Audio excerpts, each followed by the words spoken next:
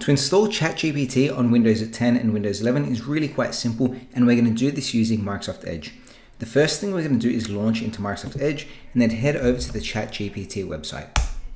Once you've signed into ChatGPT, you can see here that you have all your conversations on the left. I've hidden it for this example, and you can start writing away.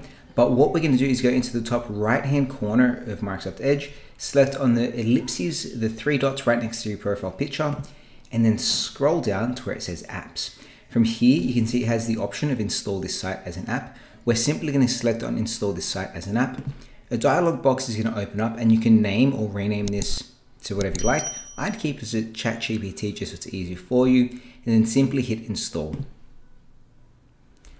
What you'll see is that ChatGPT will open up now in its own window. In the top left-hand corner, you can see the app is called ChatGPT.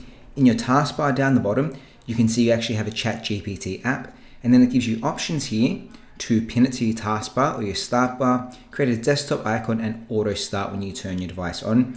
I'm actually going to keep it as pin it to the taskbar and the start bar to make it really easy to access the app. And I'm simply going to go allow, open this full screen, and you can start using ChatGPT right away. Down the bottom, you can see I have ChatGPT as a standalone app on my taskbar. I can right click on it and choose to unpin if I don't want it there. If I open up my start menu, you can see I now have ChatGPT installed as an application. And if I go under all apps and I scroll down to chat, you can see ChatGPT is also installed here as well. If you wanted to remove the application for any reason, you simply go into your start menu like we've already done, right click on ChatGPT, and then simply select on install.